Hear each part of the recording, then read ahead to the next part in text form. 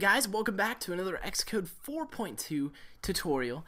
And in the previous tutorials, we're going over some of the basics, and now what I want to show you guys is some of the basics of the view controllers and the views and the model. I don't know if you're familiar with MVC, but go back and check out some of the other ones if you're unfamiliar with that. But I'm going to go over some of the basics here.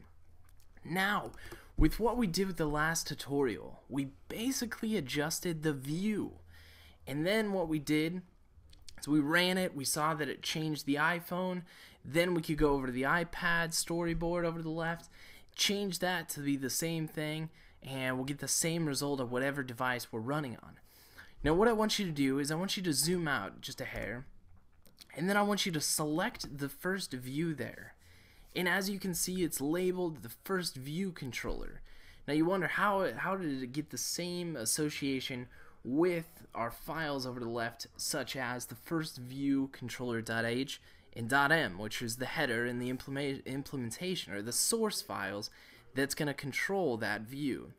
So if that doesn't make sense, basically our view here is the elements or the objects on screen. So a label, a button, and then the controller takes whatever the user does with those elements, such as pushing the button, takes the actions or whatever they input into text fields.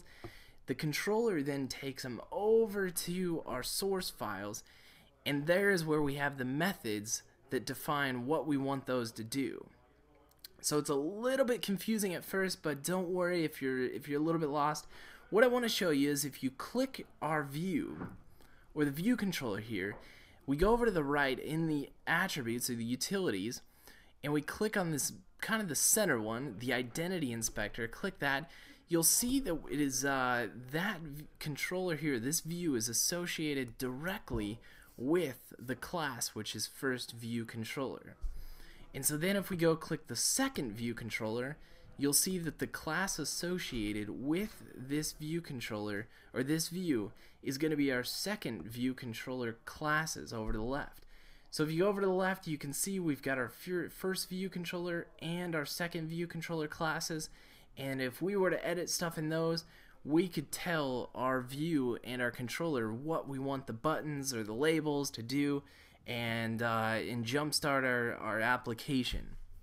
So that's just a quick demo course of how we get those classes.